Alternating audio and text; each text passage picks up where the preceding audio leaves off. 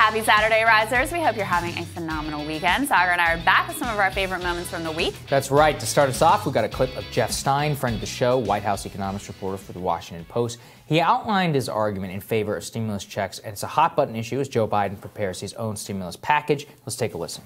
Checks are incredibly popular politically, and they reach a ton of very poor people who are outside of the UI systems. We had a story recently that over 1 million people, I think that's probably a lowball estimate, over 1 million people do not qualify for unemployment benefits because, the unemployment systems are rickety. They exclude a lot of people who should qualify, and the checks are really a way around that for a lot of people. And more to the point, there was this amazing study that came out from ITEP, a sort of left-leaning Democratic-aligned think tank, but reputable, and they found that for the poorest fifth of Americans, the $2,000 stimulus checks would increase their overall income for the entire year by 30%. Wow. And I think, if you have a high income, $2,000 check may not sound like that much, and it may not be that much to you, but for the bottom fifth of the country, this is a 30% boost to their income.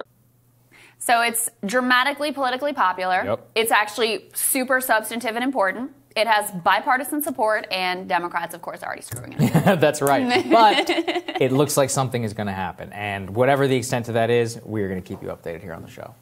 Co-host of the Bad Faith podcast, Brianna Joy Gray, she also joined us this week. She focused on another major issue that the Biden administration is going to be grappling with, student debt specifically, and student debt cancellation in particular. Here she is arguing the importance of complete student debt cancellation for people of all socioeconomic backgrounds. We're talking about the people who hold the really extraordinary amounts of debt. The average American holds $30,000 worth of debt. Black women hold more than any other group. Women hold 2/3 of debt, right?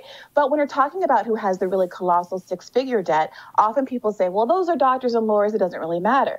But we've been on a years-long now discourse about why it is that there's not more diversity in the medical profession, something that really would help with respect to the maternal mortality rates and other health disparities you see across the country. Why do we have so much difficulty getting people to go and staff rural hospitals? Well, part of the reason is that doctors and dentists in particular frequently graduate with something like $400,000 worth of debt. If you have $400,000 worth of debt, even if you're making a good salary at a 7 or 8% interest rate, like many of us have, what that means is that your debt can grow colossally, and you are going to choose the financial incentive and go to the big city and make as much money as you can instead of serving your community. Yeah, it's a really good point from Brianna. But see, this is part of the problem I have is that just student debt relief is not going to solve any of that because you have the entire stack, so to speak, that you have to go through. That means you have to reform the medical system, reform billing, which makes up salary, and then reform the debt process, and then reform the schools themselves. So we have a whole mess whenever this is part of the problem with our healthcare system. Is such a mess. Oh, it's like it goes all the way from the root to its core. Yeah. I read an article this week about how colonoscopies, which all of our parents suffer through, and all of us at one point in our life will be forced to you had told that we have to do this. There's this much simpler, less invasive test that you can do at home and submit a sample, but guess what? It's less profitable. So they've decided to go with this horribly uncomfortable, you have to drink the stuff and prep for it, and it's this horrific procedure because they can make more money on it. I mean, that's actually barbaric, and it's so emblematic of the entire healthcare system. On student debt relief, obviously I am in support of it, but I do think that you have to pair it with something that's also going to dramatically benefit non-college educated people, and I think being able to do both is what really makes that a successful policy. I completely agree with you.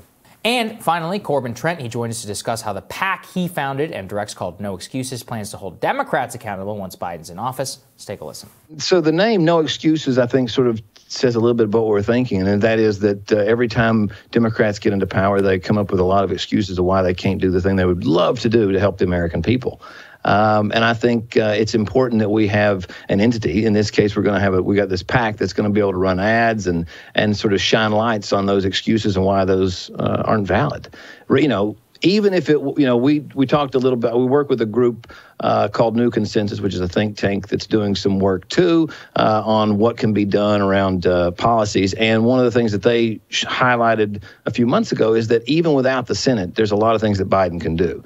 So the fact is that they're, with the Senate majority, even as slim as it is, there's a lot that can be done to help the American people that can get us building back better. I mean, that's, that's their own plan, right? Build back better. So we just want to help hold Democrats accountable to the plans and the promises they've made and make sure that Democrats like Manchin, these sort of fringe right-wing Democrats, aren't able to get in the way. Yeah. Corbyn's former spokesperson for AOC. And if you think about one thing that's different with this Democratic administration versus the Obama administration, like there weren't PACs, like there was no pressure coming from progressives inside or outside whatsoever. I shouldn't say whatsoever. There were some lonely voices out there, but there was not remotely the infrastructure as burgeoning and sort of seedling as it still is as there is in place now. Yeah, no, it's really important, and we'll see how it works out. That does it for us. We're going to be back later today with the week that was in Media Screw Up. That's right. Hit the subscribe button. Don't miss any of our videos. Don't forget to like and share as well. Tomorrow, going to be back for another round of #RisingQs. See you all then.